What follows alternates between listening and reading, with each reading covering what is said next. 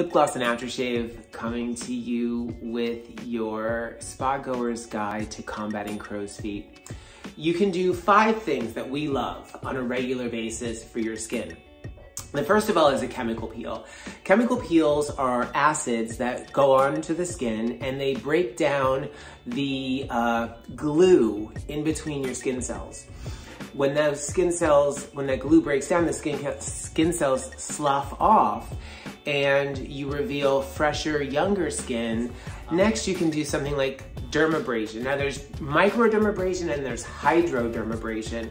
Both incorporate manual exfoliation, but with hydrodermabrasion, you can have a topical solution that can contain some acids or enzymes.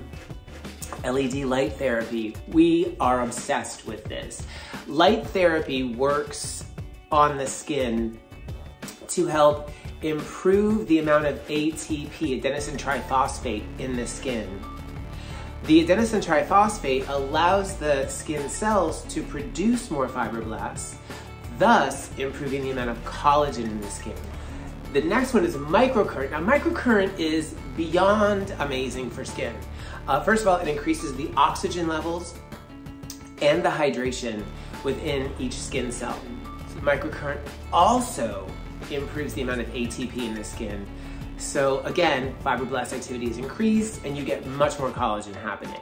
So definitely want to check this one out. It's called radio frequency microneedling.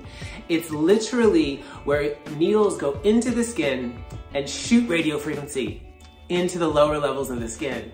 That radio frequency is a thermal, it heats up the skin cells. So it creates it actually heats up the skin. So that controlled delivery of heat creates a micro injury, and the actual needle in the skin is a micro injury. So you've got a multiple injury situation happening that's very controlled. That controlled injury to the collagen fiber stimulates the wound healing response, which, you guessed it, firms up collagen.